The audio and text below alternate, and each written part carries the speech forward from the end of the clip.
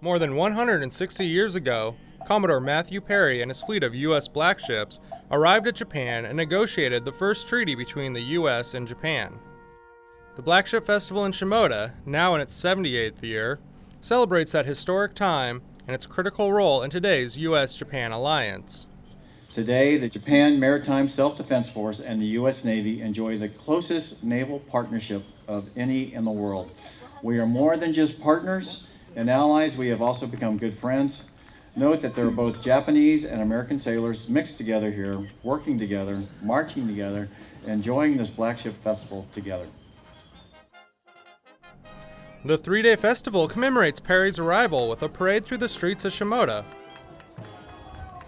a remembrance of the U.S. service members who are buried in a local cemetery, and providing plenty of opportunities for Americans and Japanese to come together. The Japan-U.S. alliance has increasing importance.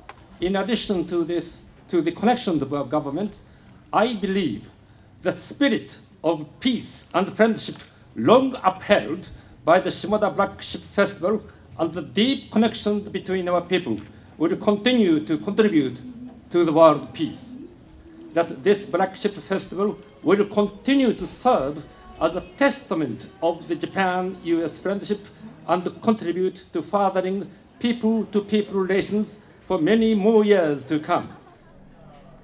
Even though it's just one of many festivals throughout Japan, the Black Ship Festival offers a chance to celebrate the ties between Japan and the U.S. Reporting from Fleet Activities Yokosuka, I'm Petty Officer Chase Hawley.